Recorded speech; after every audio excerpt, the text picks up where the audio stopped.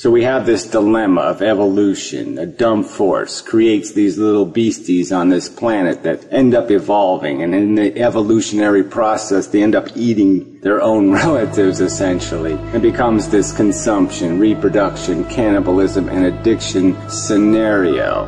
And then you can even go to the ethical question of this whole idea of imposition, and what rights of nature are we allowed to impose on each other. If somebody is allowed to say, nature made me have a baby, then I'm going to say, nature gave me the ability to make a fist, so I have a right to throw it. I mean, it's just bullshit. You can't drive a car recklessly. You shouldn't be able to drive a vagina or a penis recklessly. You should take responsibility for your conduct. People are basically they're conducting a little life experiment, and they're deciding what the fate of another consciousness is going to be. Okay, they're imposing it. Everybody should be able to judge whether that's a right or wrong thing to do. There's an ethical question that has to be answered. Do people have a right to create life if they have absolutely no clue what the fuck they're doing? I'm anti the Inquisition and I'm anti-imposition. Alright, so I'm anti-fascist. Is that really that complicated? I don't think it's that complicated. There's lots of things that change in the fucking world, okay? These attitudes and understanding change. Vegetarianism is certainly catching on. Atheism has caught on, at least in Europe.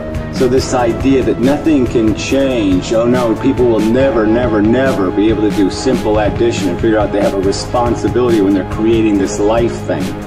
Bullshit. It's just a cop-out. Oh, it can't happen, therefore it's not valid to discuss. I mean, it just doesn't mean anything. Even stuff we have no access to, we can still make judgments about. Even if you can't stop nuclear power plants from being built, it's perfectly rational to voice your opinion on what's the ethics of it, and what the efficiency of it, and what the likely outcome will be of it, if you have a theory. Alright, so this is just crap. Thank you very much, philosophers, for adding your, oh, just shut the fuck up opinion. And it's also... So it's just impractical. Well, there's a lot of... Right, it's impractical to stop people from eating meat, too. So you're going to argue with me that if 80% of people become vegetarian, you last 20% aren't going to be grandfathered out. That you're basically going to be told, like cigarette smokers, that you can't smoke anymore, okay? You can't eat meat anymore. That'll be the rule. You'll either be priced out of access, or you'll be overtly prevented from conducting animal torture chambers. Pregnant by accident, you know, people don't necessarily intend to have babies, they have sex and get pregnant. Yeah, so you're just basically excusing preposterous irresponsibility. And you're doing it in this context like you're going to pretend that most people on Earth, or a huge percentage of them, don't know that sperm meeting egg creates babies. They don't know that sex causes babies. They don't know that you have to try to prevent that.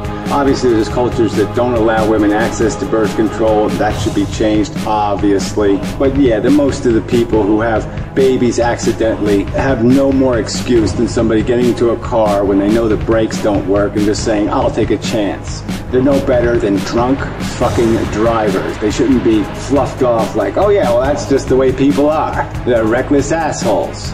People are obsessed with their family name and a bunch of ego bullshit, and so they're having kids quite overtly, deliberately, intentionally. So don't pretend it's an accident of sex. Bullshit.